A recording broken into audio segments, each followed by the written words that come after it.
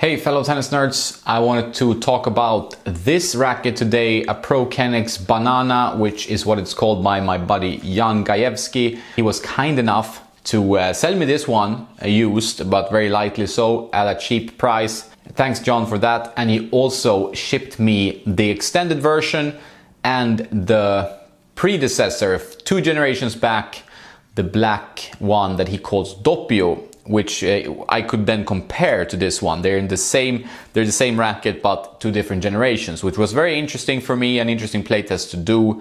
And I have done so now over a couple of weeks, and here I am with my review and my thoughts around these rackets. As you know, if you've seen my previous Prokennex rackets review, where I review this one in the regular weight, the 300 gram version, and I review the Black Ace Pro and the Tour version, which is green, in the same series.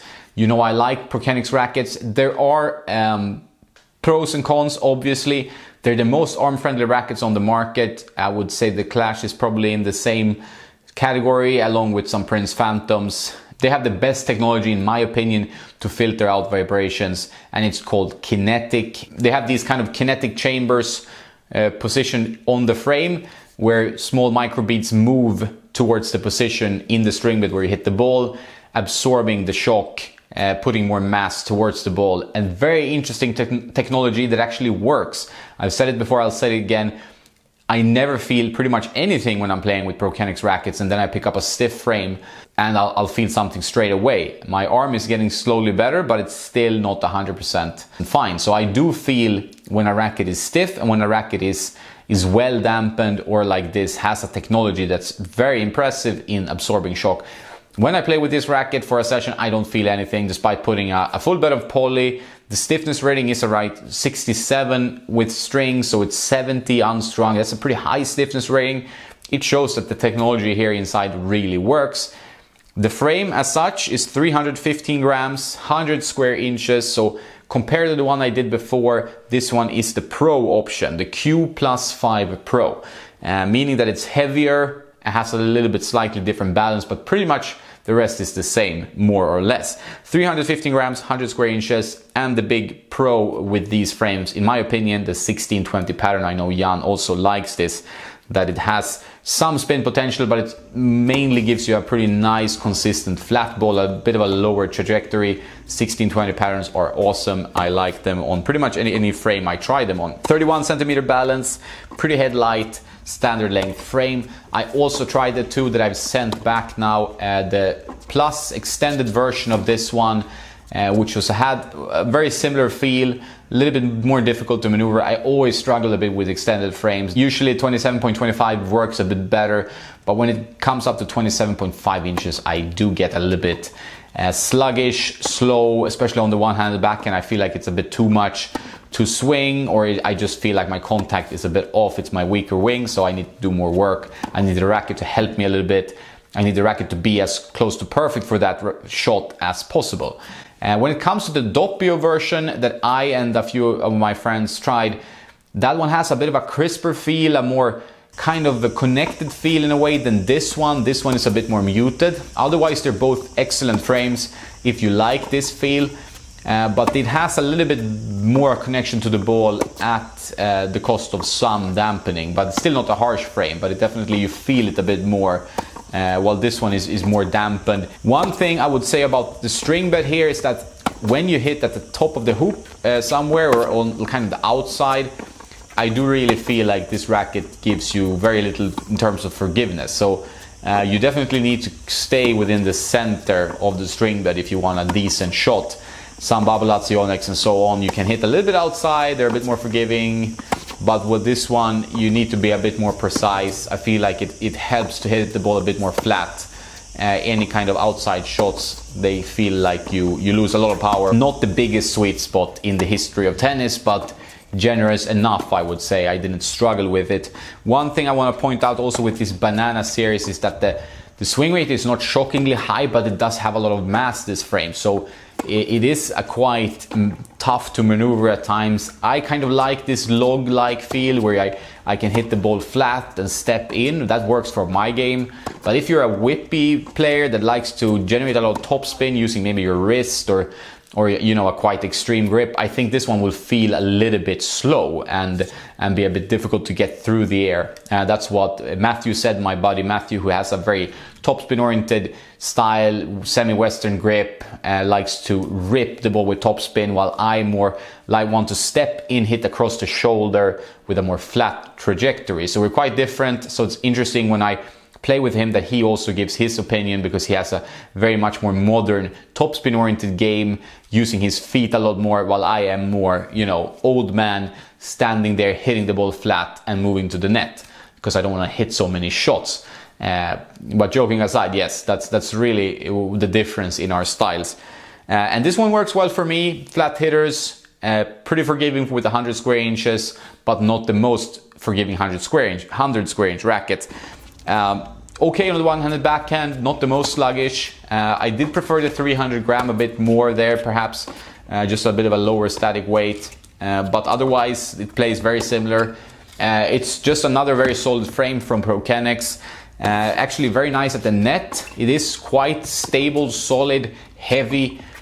So when you're at the net, it's just very easy to block it back. I feel no hesitation when I'm at the net. I feel I can just put the racket on the ball and the ball will go where I want it to. Also has pretty good touch. You'd think sometimes these muted frames, they offer less good touch. They need to absorb vibration, and in the vibrations you have a lot of information. But with this frame, I feel like I can still hit a drop shot, I can hit a drop volley when I'm at the net and I need to kind of just caress the ball somewhere in the court. This actually works well with this frame and these Prokennex frames overall. So I must say that this stuff works really well with these bananas, and I've been very happy with them. For a while I thought of switching. I'm not sure 100% if I'm doing that. It does feel a little bit heavy at times. I like a little bit more whip, a little bit more faster feel. It could be the 100 square inches, could be a little bit more the weight in the head. Obviously I can try to customize that by adding more weight in the handle, but still this is the 315 grams, so it doesn't allow me as much customization option as the 300 gram. But they play very similar. It's more up to you whether you like to have an already heavy static weight or you like just a lower static weight with a little bit more weight in the head. But they play very close to each other. I didn't really feel a huge difference in how these two rackets played, and I like them both. For the right player, they will definitely help you, you know, from any potential arm issues you might have. Technology 100% works. I'm really happy with this arm-friendly tech that they have. What they do, these frames, is that they have a really nice sound when you hit the ball. It's like really thwack. The sound sounds like you're hitting harder than you're actually hitting it. So that part I really enjoy with these Prokennex frames. Just a really nice sound when hitting. It's like a car. You want the car to sound good, or sometimes you just want the car to be an electric car and it's completely silent. But generally, if you have a car that's like a Porsche, you want the Porsche to sound good. So maybe you upgrade your piping to a Krapovic or something. In this case, there's no upgrade needed. You can just play it as is with a nice explosive sound on impact. But like I said, so the pros: arm friendliness, nice 1620 pattern, controlled for a 100 square inch racket for sure. That's the key things here. Nice stability. It doesn't really have any huge weaknesses. The cons here is the maneuverability. I do feel like this is not a whippy frame. This is a heavy stick, plays with a more flat trajectory, a bit more of aggressive game. If you like to hang around the baseline, you play a lot of clay court tennis, you want to use a lot of topspin, I don't think this is the frame for you. Then there are so many other like extreme arrows, whatever's on the market. But for a flatter player who want a bit more forgiveness from the 100 square inch head size, but still a controlled launch, this one is very good. If you buy an older generation, that's fine too. They're not as muted, perhaps not as well dampened, but close.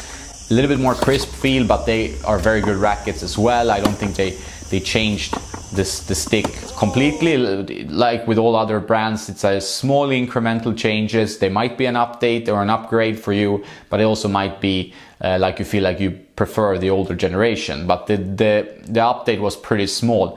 When it comes to the longer length frame, I did enjoy that, but my feeling was that it was a little bit cumbersome. This already has some maneuverability issues. I felt like the extended frame doesn't really improve that situation. So it does play pretty much exactly like this one. A little bit better on serve, obviously. You could actually really thwack the serve. but I did feel like I got less control. Was more to swing around, and for my game it's not great. If you're into extended frames and you want an arm-friendly racket, that stick is the one you should go for. It's a very good frame, but if you don't enjoy extended frames, I don't think this one will convince you otherwise. It's just more of what this is. Just a little bit more of what this is, which is usually the case for extended frames. More swing weight, more power, but more difficult to maneuver and less control. So thanks, Jan. Really enjoy playing with these frames. I love to hit different generations of rackets next to each other, be able to pick up and really compare and feel the difference in how the racket plays. And I really enjoy doing that with this test. And the Prokennex stays with me. I'm really happy I got this one used at a good price because it's a fun racket to use, and whenever I have arm issues, this is something I definitely gravitate towards. Perhaps it might not be my match frame, but it's definitely a frame that I could play a match with, but it is a little bit slow through the air, even for me who likes a log to swing. So who is this racket for? It's for advanced players mainly. It's a pro, and that really shines through because it has a slightly higher swing weight. It is not super maneuverable.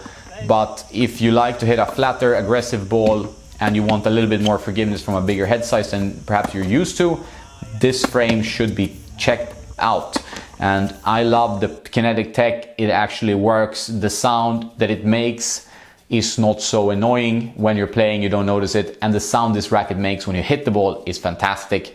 One of the best sounding rackets on the market. I'm not sure if the kinetic tech helps what it is, but it just hits it has a very nice sound when you play with it. But definitely for a more advanced player, but even lower level players might check out the lighter versions of the Prokennex Kinetic Q+5 series. Excellent arm friendly frames for all kinds of players. Prokennex rackets deserve to be in the spotlight more. They have created a technology that actually works for tennis elbow, and I'm gonna keep talking about them when I can for you guys and girls that suffer from tennis elbow arm issues. And this is obviously not the only model they have. They have lots of different models, but as soon as you see the kinetic tech, you know that there is a high likelihood that your arm will say thank you. Well, that's all for this Prokennex Q+5 Pro racket review. I hope you found it useful. If you have any questions, put them in the comments below. I'll look at them. I might add them in my weekly Q&A session, or I might reply straight away if I have the time and I see it. If you want to support Tennis Nerd, go to patreon.com/tennisnerd, where you get new content every week. And if there are new racket releases, this is where I put my first impressions about those. If you're keen to know how a racket plays before you buy it, that's the place to check out. If you want to buy a racket, check out my affiliate links, Tennis Warehouse, Tennis Warehouse Europe, and Tennis Only in the description below. I also have some other affiliate links there. I only partner with companies and brands and products that I believe in. So if you buy anything from the links in the description below, I get a small commission. That helps Tennis Nerds stay alive. So big thanks if you do. That's all. Have a nice day, and don't forget to play some tennis.